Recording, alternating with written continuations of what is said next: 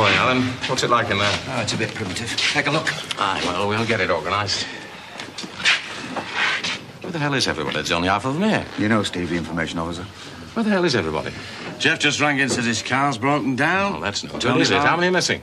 About 10. I'll get on the phone, tell them I want them here immediately. Right. Which is my desk? It's straight through. Please report my signal. Over. Well, whose bloody responsibility is it then? We've all got families. Look, just get down here.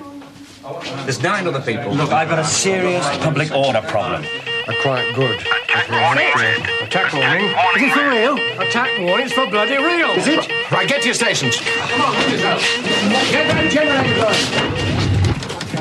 These have gone. Everything's dead. Why didn't you pull the bloody aerial out? Get the standbys working. Move that! You want me long now? Pull the lights. Oh, well done, Gordon. How long can you keep that going? Another 2 weeks, I'm careful. First aid kit, quickly. Okay. We've lost count here again, I think. If we can get out. Aerials must have blown. You're on the roof. Give us that, please. Have you heard anything from them? Look, never mind about that. Ask you why casualties were We've lost them.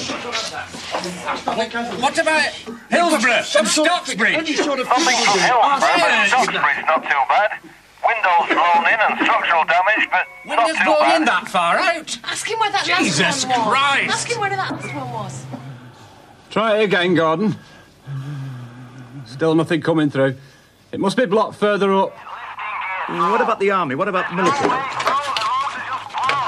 We've not heard from County If we yet. don't release some food soon, we'll never get things under control. Well, you try getting through to them. It's bloody awful. I've got starving mobs in Shallow, Ecclesfield, Look, Bromfield, it's not Manor our Estate. decision anyway. Oh, Christ, Steve. This should have been sorted out days ago, yeah. What about the rest centres? Can we not tell them to make their way there? No, there'll be no point. Look, they'd be overrun anyway. What about tents? Any tents we could use? What? Tents? How the hell should I know? Look, if you want to know about tents, go and phone the bloody Boy Scouts. Oh, piss off, will you? You're not the only one under pressure. I bloody know! You sort it!